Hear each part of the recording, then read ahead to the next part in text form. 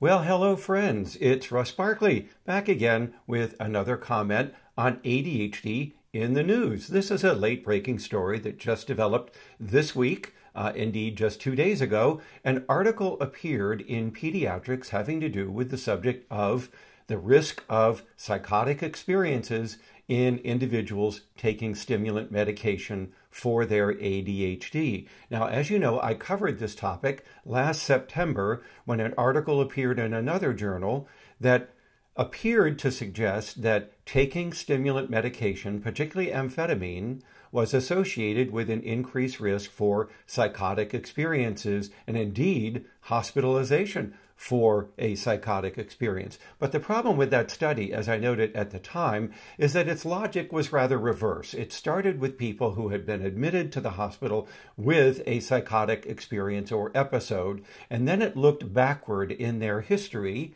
to identify risk factors that might have predisposed to that event, that is, to being hospitalized for a psychotic experience. And what they found is that individuals who had been taking stimulant medication, particularly amphetamine, were more likely to be hospitalized with a psychotic experience. But as you can see, the logic there is a bit reversed. You're starting with people with psychosis and going backward, and instead what we want to do, and what the current study does, is to start with those on medication and go forward to look at the risk. Now, there have been other articles on this, including a meta-analysis by Samuel Cortese and colleagues I think it was about 2 years ago. Nonetheless, they found little, if any, evidence for an increased risk of psychosis in children or adults taking stimulant medication. But, of course, the controversy continues nonetheless. Well, here is a great article that appeared in Pediatrics on stimulant medication use and risk of psychotic experiences. The beauty of this study is that it's a longitudinal study. It's actually using data from the Adolescent Brain Cognitive Development Study, known as the ABCD study, which has been going on a number of years now. It's a large database on children followed through adolescence that is collecting a lot of data on their impairments, their psychiatric disorders, as well as their brain growth and development using various neuroimaging methods. Now, in this particular study, the authors have identified 8,391 participants who are then followed up for a year.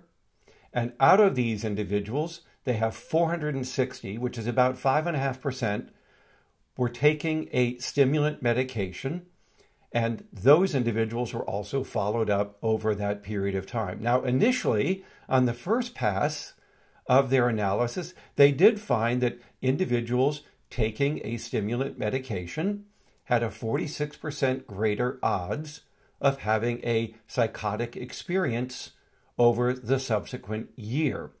Sounds pretty terrible until you understand that the risk of having a psychotic experience at all in this study was very, very low. So this, again, is a point that I've made earlier. When you have very small numbers and you calculate the percentage change from a small number, well, just a slight change can create a huge increase in percentage. For instance, if one person had a psychotic experience in this study and then 2 people did at follow-up, oh my God, that's 100% increase or doubling of the odds of a psychotic experience.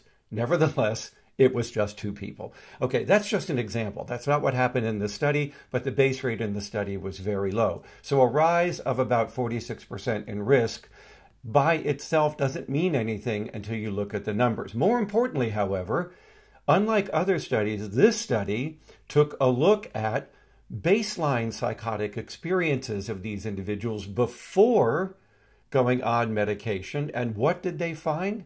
They found that those who had such experiences were more likely to go on and get a stimulant prescription.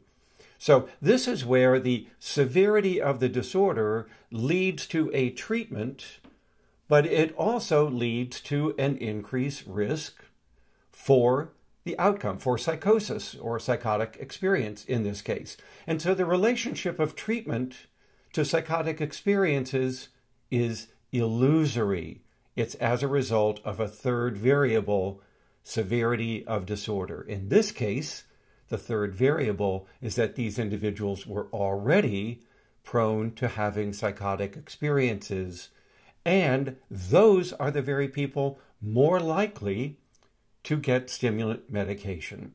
And so when they did the appropriate analysis again, they found that there was no association between taking stimulant medication and having a subsequent psychotic experience after controlling for the baseline predisposition to such experiences. That's a very important finding, and it should reassure parents and others, ADHD in their family, that taking stimulant medication isn't going to turn an individual into some kind of psychotic experience due to the medication. Doesn't mean they won't have one. The odds of having one are about 1 to 2%.